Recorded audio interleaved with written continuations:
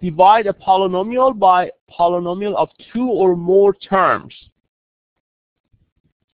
Here example where we are dividing by more than one term binomials here. When you divide by more than one term, you have to set up a long division like this. Write the problem as if dividing whole number.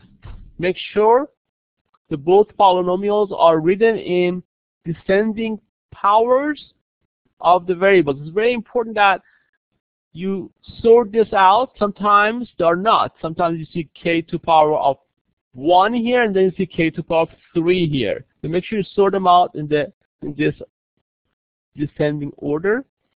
Highest exponents comes first, all the way to the constant. The next term is to ask yourself, what times this first term k give you 2k squared? What times k give me 2k squared? K. So everybody see why I got this 2k then? So divide the first term of 2k squared by the first term of k plus 6. Write the results above the division line. In other words, you ask yourself, what times k give me k squared, which is k.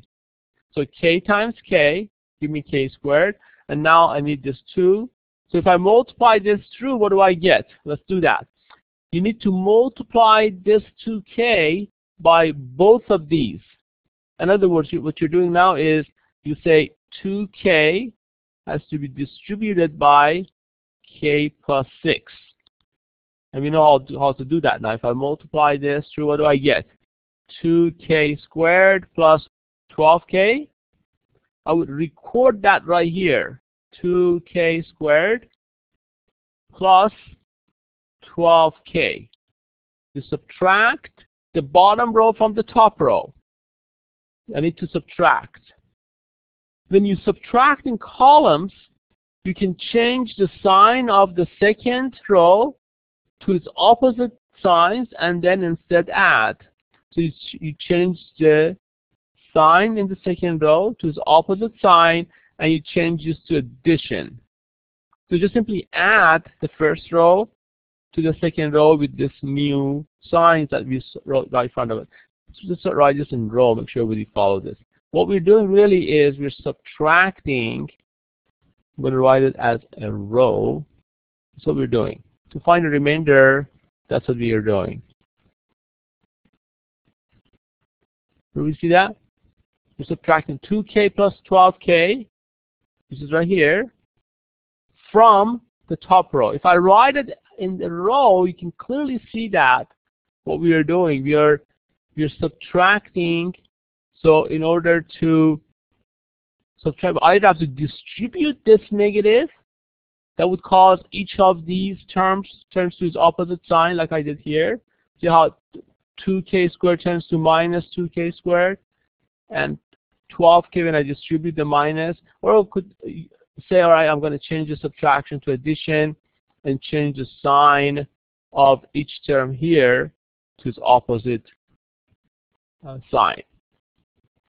So here I have 2k squared, and here you have 12k. I have to change the sign to its opposite sign. That's what we're doing. This becomes minus, this becomes minus. And now we're adding these two. Now we're adding 2k squared plus 17k plus 30. We're adding it to this. So by doing that, you'll see these two adds up to 0. So what would be the remainder? 12k minus 17k minus 12k. 5 plus 5k, right? Plus 5k. And then we have also plus 30. So this would be my remainder. If I understand up to this point, the rest is just keep repeating the same process. So now I have to say, what times k give me 5k? What is it? Somebody says 5. That's correct. Plus 5. So what do I have to do with this 5? I have to multiply that with k plus 6, right? Like I did earlier. So what do I get if I do that? I get 5k. What do I get here? plus, now what do we have to do? We have to find a remainder. To find the remainder, we need to change the sign to its opposite sign and change subtraction to addition. And it looks like the remainder becomes 0. Now, if the remainder doesn't become 0, then you would say remainder over quotient. That would be your last term. So you multiply and write the result below, 2k times k plus 6. You subtract. Do this manually by changing the sign of 2k squared plus 2k and adding. Bring down 30 and continue.